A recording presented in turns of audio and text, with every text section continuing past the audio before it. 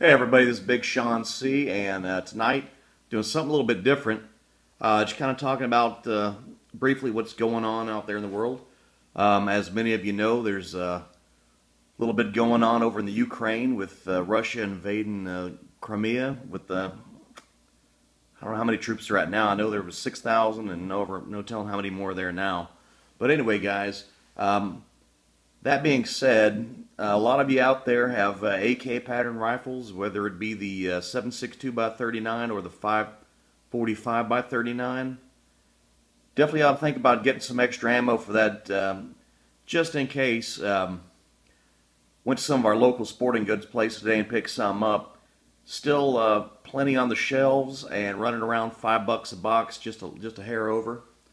So at those prices, I definitely consider, if you don't have one of those rifles yet, but you're certainly thinking about getting one or saving up to get one, wouldn't be a bad idea to go ahead and get some ammo for it right now, even if you don't have the rifle just yet.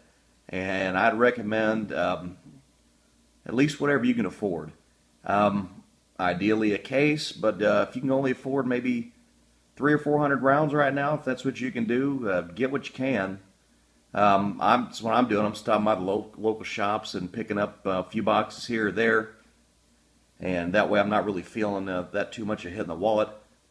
Actually, in the process of trying to save up to get AK pattern rifle myself, looking at maybe a Centurion, those Centurion C39s from Century Arms, or something a little pricier, maybe in the Arsenal side of things. But probably going to go with that Century Arms one, just because it is quite affordable, and it's seems to be getting some really good reviews.